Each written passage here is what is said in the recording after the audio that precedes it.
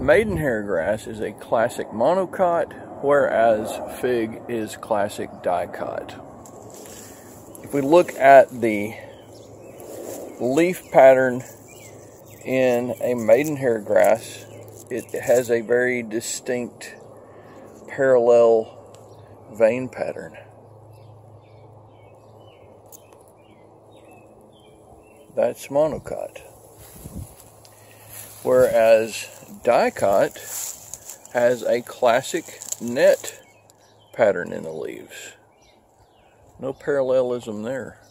Monocot versus dicot angiosperms. I just dug up this purple hyacinth from my garden to transplant it. Can you see that the bean has split in half and here's the main leaf coming out? This is a dicot. You can also see the net vein pattern in the leaf. That's pretty obvious. That's a dicot. Nice annelid wagging around down here, being disturbed from their humble abodes. Check out this big worm. This thing looks almost as big as a snake. See if we can find it.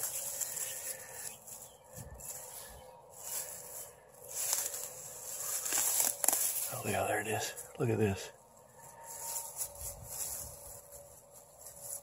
Look at that. Look at that. Look how big that is.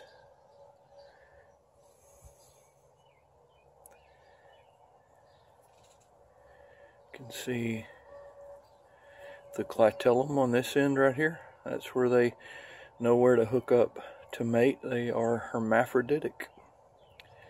Annelids are hermaphroditic critters. They have a closed circulatory system, which is kind of unique because they don't have external specialization.